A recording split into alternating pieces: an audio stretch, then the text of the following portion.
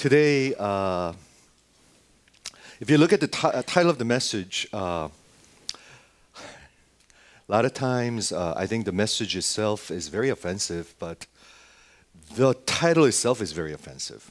And this is the question Jesus asked. Can I just ask you to think about this? God and/or Jesus in the scripture asks questions, and why does he do that? Isn't he omniscient? And the answer is, of course. Okay, God is omniscient, and Jesus he knows all men, and he knows what is in a man. He doesn't need to ask questions, but he asks a question, and one of them is, does this offend you?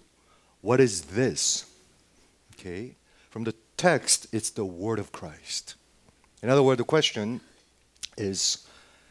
question Jesus and/or God is asking you, and I want you to answer it.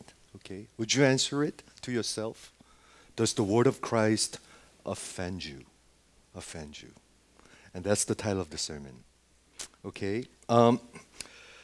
John chapter 6 is a mega chapter of the Bible. It's made up of 71 verses. You don't see that many chapters in the Bible with 71 verses, and praise God.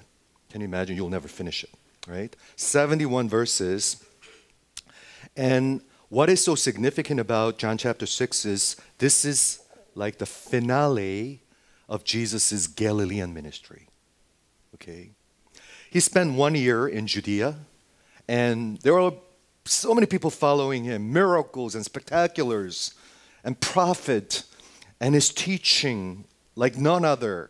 So many people following him, but at the end, eventually, people wanted to kill him, right? So he went up to Galilee, where he grew up, Lazarus and northern region of Palestine, and he did ministry for a year, perhaps a year and a half. So if you think with me, he only ministered 3 years. Now he's done with 2 years and a half. Okay, in other words, he's coming down to his final outcome of his ministry, if you will. Rest of the John's Gospel, chapter 7 to 21, is mainly about one last week of Jesus' life. Okay? I'm just giving you this background because this will help you kind of orient yourself where we are. So, John chapter 6 is end of Galilean ministry, and this is after miracles. People, miracles a witness that Jesus is divine, right? Remember we talked about that in chapter 5. One of the 3 witnesses of Jesus' divinity is his work, his miracles. Healing the lame and blind, miracle after miracles, healing after healings, spectacular after spectaculars. If you recall, he turned water into wine, 6 jar full of huge gallons of finest wine. Creation, turning water into wine, and healing this official's son who was in miles away, and he healed. Your son will be well, and he was healed exactly at the time. Do you recall that? And he healed someone who's been sick for 38 years. Someone so deteriorated, paralytic, right? Lame person after 38 years. John chapter 6 carries the biggest miracle of the Bible, which is feeding of 5,000 men, which is about 20,000 people. Now, listen. For those of you listening to this miracle for the first time, this miracle has 20,000 witnesses. If you lie something like that, do you think his ministry will take off? Right? Think logically. You think there are 20,000 witnesses. In other words, there are 20,000 people actually ate the food that never existed, created, and people who do not believe, do you think that'll take off? It helps to believe in the historicity of Jesus' miracle. So, feeding of 5,000, and there are a massive amount of people following, seeking, like right now. Okay? And followed by this spectacular miracle of Jesus walking on water in the storm. And he identified himself, it is I, ego eimi. I am the Jehovah Yahweh, transcendent, holy God, against all the law of gravity, all the law of nature, and I walk and do not be afraid. And then what follows after that is his own preaching. Okay, we asked around, and in our Bible studies, who's the most famous person that you listen to in person in preaching? And a lot of people say, Pastor Paul? No. Tim Keller? Okay, great. He's famous. He's really, really famous. But he happens to be local. But, can you imagine? You hear Jesus is preaching in person. His own breath, his own rhetorics, his own passion, his own heart with the miracles. And you would think, wow, the famous sermon of I am the bread of life, which we talked about last week. What should be the outcome of Jesus' Galilean ministry? A massive revival, right? All over the world. No, that's not exactly what happened. That's not exactly what happened. And today's text carries people's response and the outcome of Jesus' Galilean ministry. Okay? So, that as an introduction, I want to start with this word. And this week, as I was meditating about this message, this word, this scripture verse really came afresh to me. Faith comes from hearing. We know that. Saving faith, that is. Saving faith. Following Jesus' faith. Okay? Comes from hearing, and it is hearing through the word of Christ. Of Christ. It's not just anything.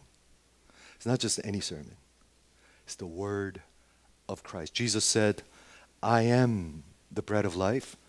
You must eat of my flesh and drink of my blood, and then you will have life eternal. And that bread is my flesh. Right? Oh, that's so gross. That is so twisted.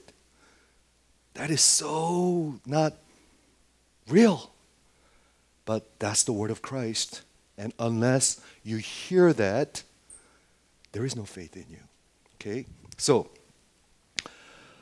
what happened? Okay? Jesus is done with miracles. Jesus is done with preaching and sermon. And some of you will, after this worship service, you hear this sermon, some of you will respond differently. Some of you will walk away. Oh, I'm glad that it's done. Okay, let me go on with my life. And perhaps you will never come back. Okay? Perhaps, I pray, some of you will say, man, I'm going to follow him. No more fooling around. That's what I pray for. So he finished his preaching. Okay, this is sermon of I'm the bread of life, and I'm just going to read this last section, verse 56. Whoever feeds of my flesh and drink of my blood abides in me, and I in him. Remember, we talked about this Trinitarian language. If you believe in him, if you abide in him, you'll be one with Trinity. Union with Christ, and union with the triune God. As the living Father sent me, and I live because of the Father.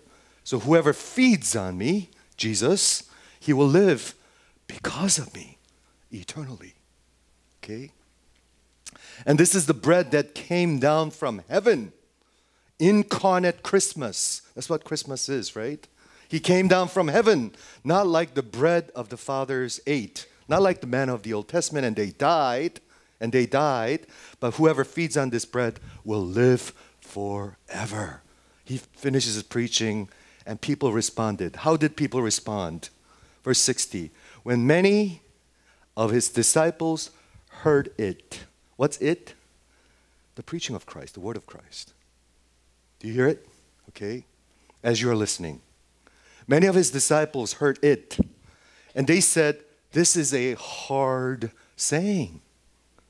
Who can listen to this? That's the response. Imagine you listen to Tim Keller preaching, Louis Palau preaching. Imagine you hear preaching of Billy Graham. I had a chance to listen to him twice in person. But you know what really who impressed me? It was this year when we went to G3 conference. I had a chance to listen to Dr. John Piper. I don't remember the content, but I remember the intensity. Oh my God. I don't remember the content. It was Philippians something, I think, wasn't it? But I remember the intensity, how he honors the Word of God. And I almost sense his time, he knows his time is near. He's in now almost 70s plus. He doesn't have many years, so he pours his life as he preaches, and that blessed me. Can you imagine Jesus preaching and you respond, oh, this is hard, I'm going home. Forget this. Can you imagine that?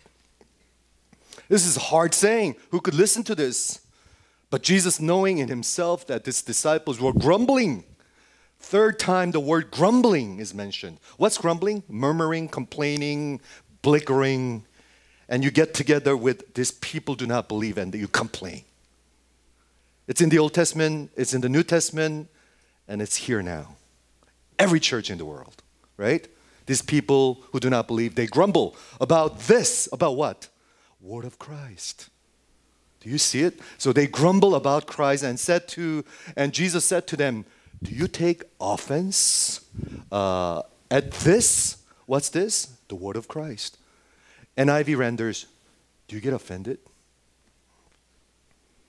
What offends you? The word of Christ. That's the key word today. Does the word of God offend you? Okay? I'm going to just read first and then start explaining. Then what if you were to see Son of Man ascending to where he was before? Meaning Jesus will die and resurrected and he will ascend, but if you leave now, you will never even see that. You can't believe Jesus came down from heaven. You can't believe Jesus is going to die for you. His flesh is the bread of life. He's going to be raised. And he will ascend and you're going to see that. What if you see that? People who are not believing, right? So, 63. It is the Spirit who gives life, and flesh is no help at all.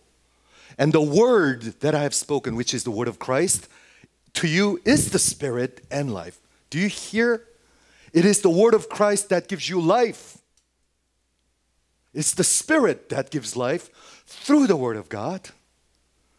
Otherwise, you have no life. Okay? That's what Jesus is saying. But there are some of you who do not believe. For Jesus knew from the beginning who those were who did not believe and who it was who would betray him. And I think about this. I wonder what the dynamic is. He knew who's going to believe, who's not going to believe. Not believing. He knew from the beginning. How do you think he did the ministry? Oh, they're not going to believe anyway. Forget them. No emotion, no passion, no compassion. Like that? I don't think so. I don't think so, people. He's going to betray me. He knew Judas. The ultimate prototype of someone who's going to actually walk away from Jesus is Judas. Today we see many more. And he knew. You think, oh, he's going to betray me. He's my enemy, and he's a terrible guy. So let me not speak to them. Let me not explain to them.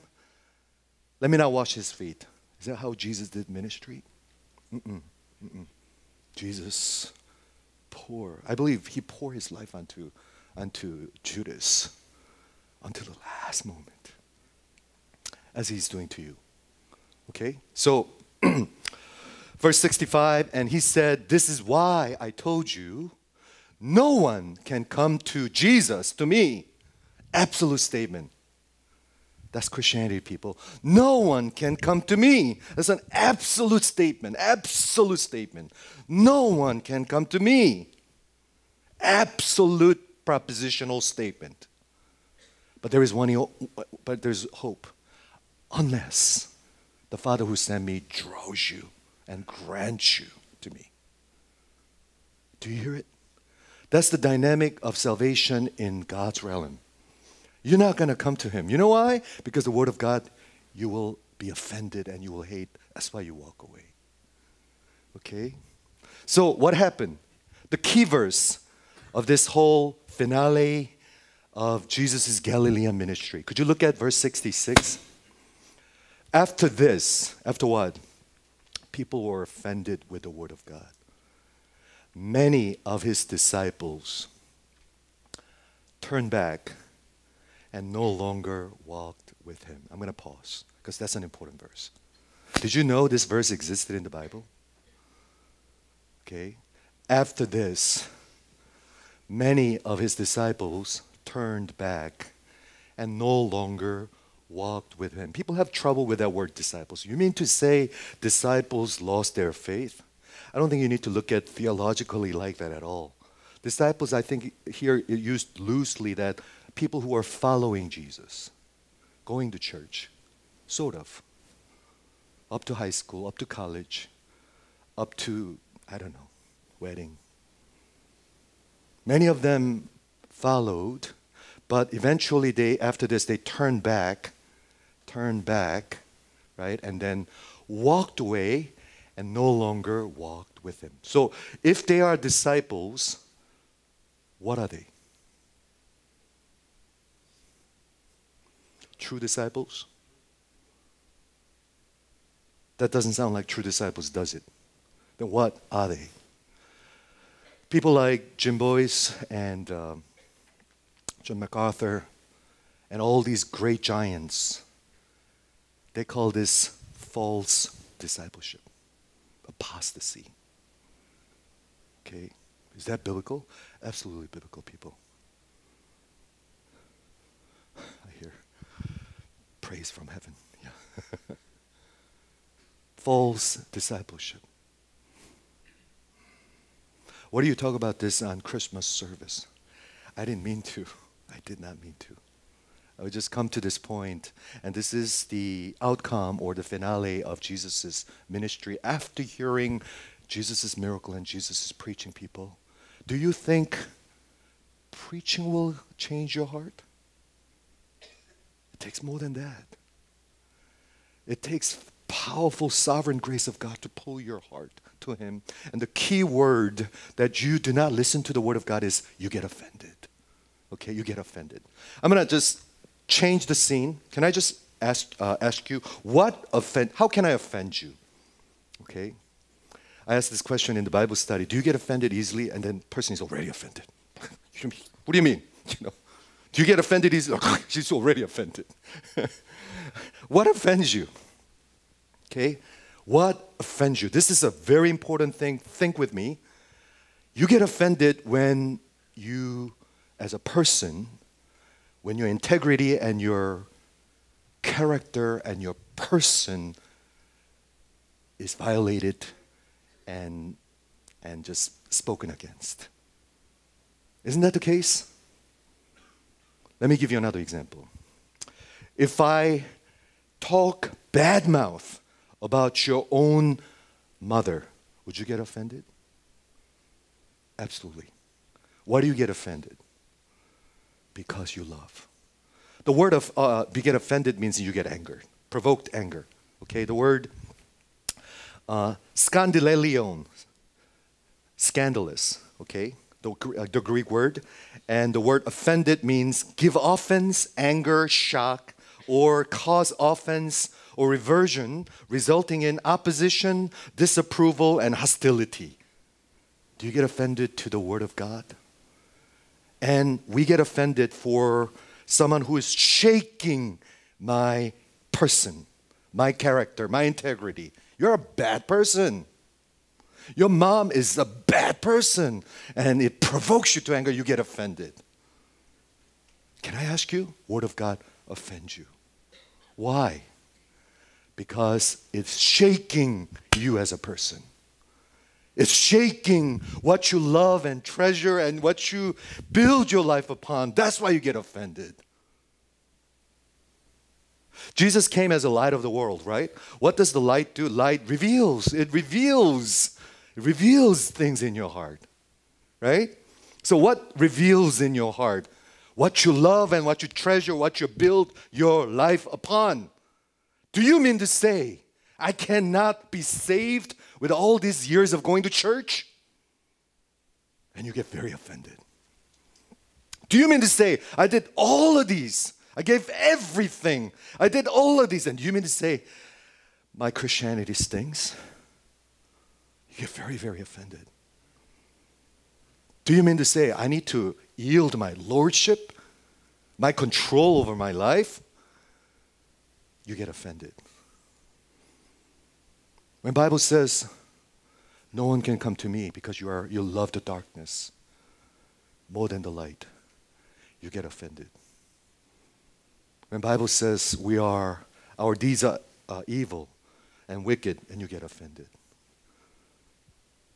When the Bible says you are a sinner, you get offended. You know why? Because you're so right about yourself. That's what you're standing upon, my righteousness. But what I love, what I treasure, my idols, what you worship. Bible exposes your idols. Scripture, Word of Christ exposes your idols. That's why. So what do? You get anger. Do you know anybody who gets very upset listening to the Word of God? Do you know anybody who get very upset listening to the message of sin and repentance? Do you know anybody who gets really, really upset about there is no other way but Jesus? That's why people get offended. Okay, and listen to this, okay? This is a hard saying. After listening to Word of Christ, they're saying it's a hard saying. The word hard is sclerosis. Sclerosis. Sounds like what word? Arthrosclerosis. Stiffening, hardening of your arteries. Right? It just gets stiff and causes you to repel it. What does? As he points out your idols, your sinfulness, your need. You need to come to me. You can't, no one can come to me. No one can have eternal life. No one can have true life unless you come to me. And it begins to offend you because it is hard. Meaning it is not hard to understand, but it is hard to accept and swallow. Someone told me a while ago, don't get offended, but you know, when he or she came to this church some time ago, after 2 services, I couldn't come to this church anymore. And the person said, because it was so offensive. But I know I see, that's my pride, my sinfulness. Someone actually shared it to me. Okay, I don't know whether you're getting offended right now. I can't wait. I've seen some people walking out of messages. Don't, please stay. Yeah. People, why are you angry? Why are you offended? Can I just ask you? When the Word of God, Word of Christ is spoken, if you have the Spirit of God, which means you are saved, you have a saving faith by grace. When the Spirit of God is there, Spirit of God welcomes the Word of Christ. Even though it is offensive to you, even though it kind of reveals your sinfulness, let's say you yelled at your mom today. What the heck is wrong with you? What is the matter with you? You slammed things and you did terrible things to your mom. And you come to church and you're listening to right now, you are a garbage. You're yelling at your mom. If the Spirit of God is with you, that's right. I am garbage. I am just a hopeless person. I'm just rag, filthy rag. That's what I am. You begin to see it and you begin to receive it, accept it and convict it. That's the Spirit of God, people. Okay? So what do you do then? You begin to see the great need, the absolute great need, desperate need of saving or someone to save me. Do you see it? Without the Spirit of God, you're not going to see it. You're just going to get angry. Why can't you speak about something more relevant? Why can't you speak about something to please me? Why can't you say something more to just Make me happier, right? Why you keep talking about this sin and Christ? But if the Spirit of God with you, you begin to see the need and you begin to accept it. And instead of you turn your back to Jesus, you turn to Jesus. That's when you really turn to Jesus. Otherwise, you're just gonna be floating around. Like so many people in history, floating around. An opportunity comes, they just walk away, right? And then what happens? You turn to Jesus and you're deeply broken.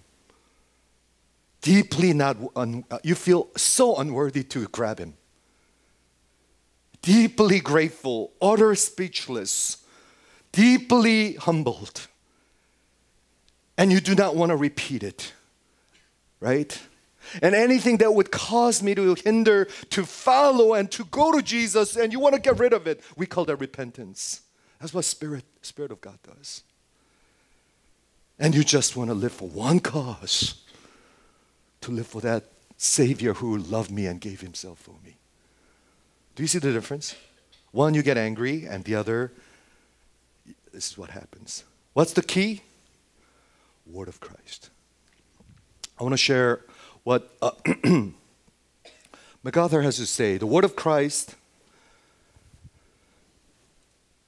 are the key to true discipleship, whether you're going to follow him or not. Okay, true discipleship. That's what Jesus said in John chapter 5. Backing up, he says, "Truly, truly, I say to you, he that hears my word and believes on him that has sent me has eternal life." It's the word of Christ, people. Do you remember this verse in Romans chapter 10? Faith comes from hearing and hearing the word of Christ. Nobody get offended with the works of Christ. Jesus loves, performs miracles. He feeds you. He helps you go, your children go to good school, your business to prosper. Nobody get offended with that. They want that. That's exactly what they want. They want that. But with the word of Christ, people respond differently. True disciples and false disciples respond differently to the word of God, word of Christ. That's what the scripture is teaching. Okay? That's what the scripture is teaching. Can I just give you and talk about from the Bible? Don't get offended, okay? I mean, get offended if you need to get offended. But don't get offended. What are signs of false discipleship? What are signs of false disciples that we see in John chapter 6? I thought of 4, okay? Listen to this. This is all from the scripture. Number 1, they want to be with the crowd. They want to be with the spectaculars. Why? I thought when you're with a crowd, you don't get exposed. You just don't get exposed. You don't have to get personal with God. You're more concerned about what people are saying and thinking. You don't really care about what Jesus is really saying. Number 2, what are signs of false disciples? They are very much interested in having their fill, right, of their stomach, their personal need, temporal need, personal blessings, business, school, marriage, children going to good school. But no thank you to the words of Christ. I have no interest. In fact, when you hear it, you get offended. Okay, signs of false disciples. Number 3, these people love to come together and grumble. They love to grumble. Isn't that what we see in the Bible? Love together and grumble about the word or someone who's preaching the word. Right? Grumble. Love to get together. You know that verse in Psalm 1? Blessed is the man who does not walk in the counsel of the wicked, in a seat of mockers. You do not want to be around with these grumbling mockers. Okay? And 4th and last, they walk away and they all walk away. Eventually, they all walk away. People, I know this is a hard message, but I thought this was very prompt and timely because this is the end result of Jesus' Galilean ministry. And we come to the end of 2019. There's some correlation, right? What will make you true disciples, followers of Jesus, as opposed to someone who will eventually go away, is the word of Christ. There is no other thing. Word of Christ. Word of Christ. Okay. I want to share one more quote. This is Jim Boyce quoting Charles Spurgeon. So it's a pretty reliable source right here. Spurgeon wrote, "There is a constant winnowing, separating, right, going on in all churches that, this drives away the light and chaffy ones. There is a fan at work upon this floor, winnowing floor, and be not as chaff. Better far that we die than we deny the Lord." And what separates the two? Word of Christ, people. And I'm just pouring my everything onto you right now. Okay, I see Jesus is good. I see Christianity is good. I got to try hard. I kind of get it now. I think I know which direction I kind of need to go to. It's not good enough. No, it's not. Because I've seen so many people say that and then walk away. Seriously, people. It's the word of Christ shining upon you as a light, exposing your idols, what you love and treasure, and what you're about, what you're building your life upon. So many people build their life upon marriage. That's why people walk away after marriage. Do you know anybody like that? Right? People, as we come to this juncture of this church and this ministry and your life, because we are the church, if you continue to be chaffy, right, and no thank you to the words of Christ, you will walk away. There's no question. Some of you are already thinking about, as soon as this worship service is over, I'm walking away. Okay, Lord knows, people. But can I just remind you, what happens if you don't follow Jesus?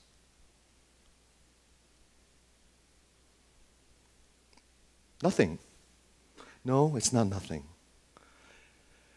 Everyone is following something, and you're going to end up whom you follow. That's just the way it is. If you follow the world, you're going to be destroyed with the world. If you follow Jesus, you will live with Jesus forever. But how do we follow? You know, you follow what you love, what you really treasure, what you really build your life upon. It does, actually. You do. Okay? You follow what you treasure. You're not going to follow Jesus because you fear. Nobody will follow because of fear. Nobody will follow because of the duty. Nobody will be able to do that. You will follow when you truly, your heart truly see, because of the Spirit of God, because of the grace of God. I'm absolutely in need of Him. And He's the only way. Unless I eat of Him, unless I drink of Him, and unless He died for me, unless I become one with Christ, union with Christ, I have absolutely no hope whatsoever. Until you do that, you're not going to follow Him. You're not going to follow Him. Okay? So, Jesus' response, do you get offended at this? Now, can you imagine the heart of Jesus? Jesus is not asking this question because He doesn't know the answer. He already knows you're offended.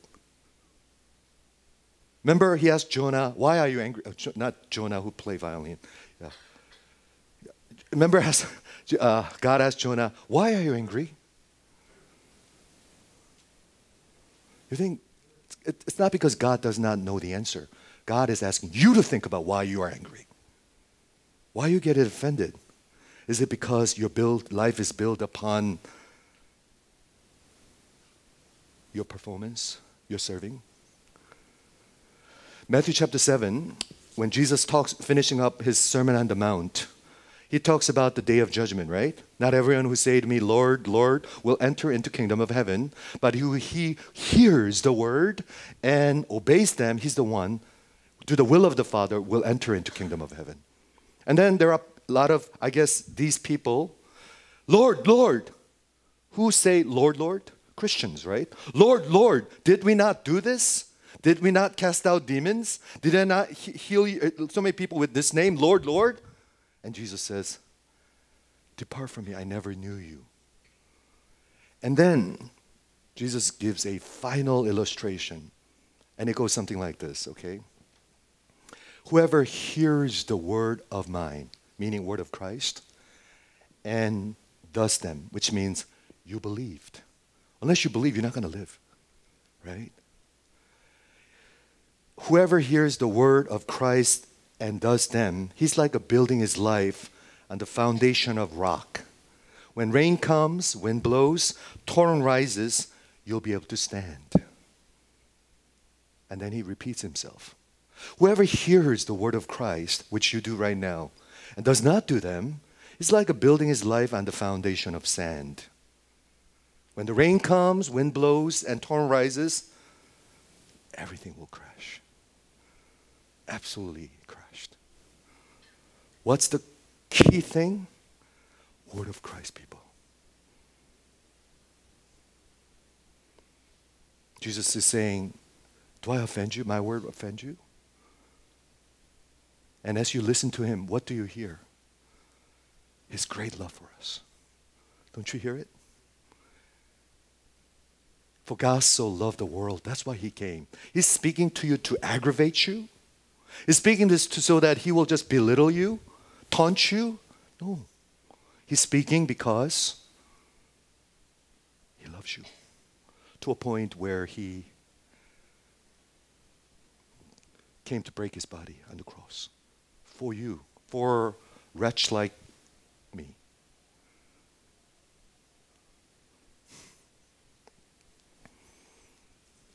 Verse 62, he says, but what if you were to see the Son of Man ascending to heaven as he was before?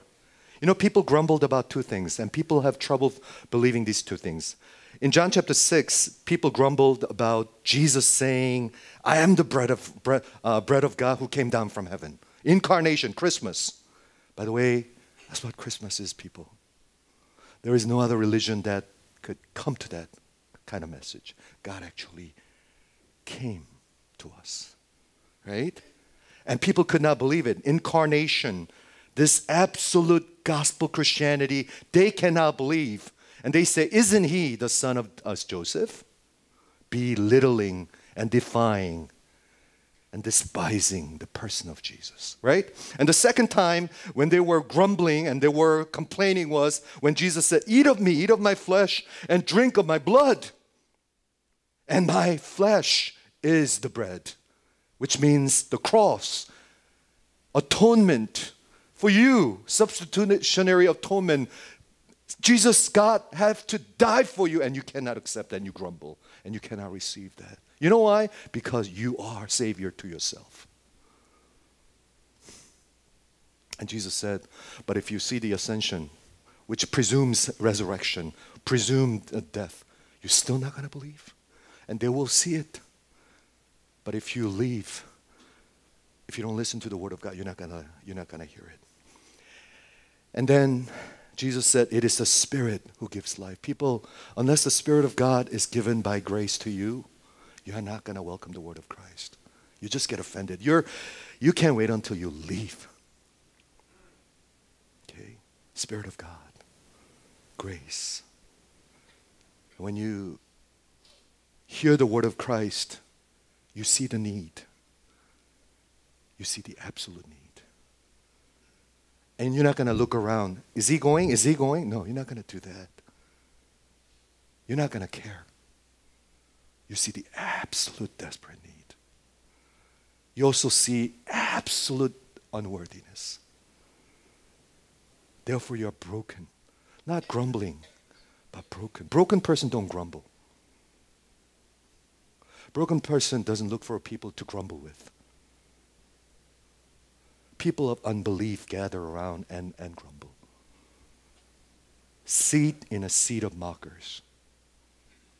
You know who you're mocking? You're mocking God. Right? Your hatred is not someone who's preaching the word. Your hatred is toward the main person that preaching is about, who's Jesus Christ, people. And he says, the word that I've spoken to you, word of Christ is the Spirit, and that's what gives you life. I hope you see this as we move into 2020. It's the Spirit gives life, and word of Christ is life and the Spirit. They go together. Apart from it, you're just enjoying the works of Christ, His benevolence of Christ, miracles of Christ. That's why people flocking around all these miracles and healings. Jesus said, that's not how you come to faith.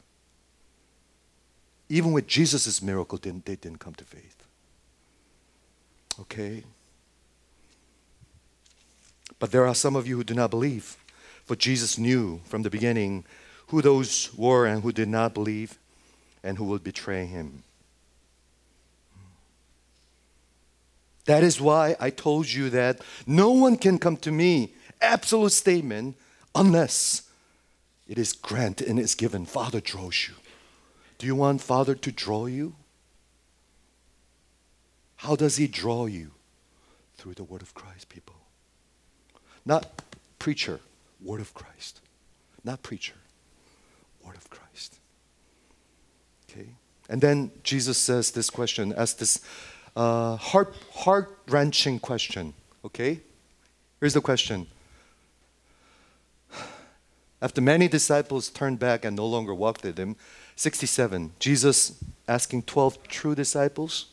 There are people walk away or apostatizing their faith. And then there are true disciples. And Jesus asking this heart-wrenching question, do you want to go as well? What kind of tone is that? He has no emotion, no feeling. He already knew who was going to go away, so He doesn't matter to Him. You think that's how He felt? Does that sound like that? I don't think that's how it sounds. Are you leaving as well? Sounds like a question, but God doesn't need any questions for Him to know to figure things out. It's a statement. You're not leaving me, right? Follow me, follow me, follow me. Follow me. You're not leaving me, right? You're not abandoning the word of Christ, the truth. What Jesus has spoken is the truth, isn't it? Because He is the truth, who came down from heaven. First-hand eyewitness. He is the truth. He is the gospel. He just shared the gospel. He shared the scripture and the heart of God. You're not going to go away, right? And then Peter, by the grace of God, listen to the confession of true disciples. Okay? And then Peter said, Lord, to whom shall we go? He's saying, there's nowhere I could go. You know why? Because you have the word of eternal life. He saw transcendent holy God. He saw, and he now believes. Look at his confession, verse 69. We have believed and have come to know. How? Jesus' grace, revelation, and the word of Christ, and that you are the Holy One of God. You are the Holy God. That title, a Holy One of God, is a favorite title of Isaiah. Okay? The Holy One of Israel. Holy, holy, holy. Remember Isaiah chapter 6? Holiness of God. Seraphims, yeah. Holy, holy, holy One of Israel. And Peter is saying, Jesus, you are the Holy One of Israel. You are the God of the Old Testament. You are Yahweh. You are God. to whom shall we go? Okay?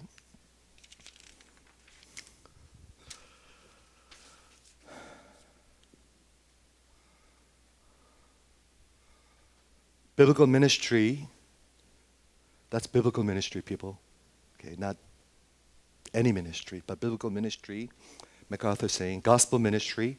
Certainly, pastoral ministry has a sadness to it that never goes away. And frankly, it accumulates the longer you do it. And it is the heartbreaking reality that people come, people hear, people stay, and sometimes people actually profess, and then they turn their backs on the Lord Jesus Christ and eternal life and plunge back to their sin and leave. And I think this last section of John chapter 6 is here in the Bible, not to discourage us, but to encourage us. Okay? Are you listening, people? Are you discouraged or are you encouraged?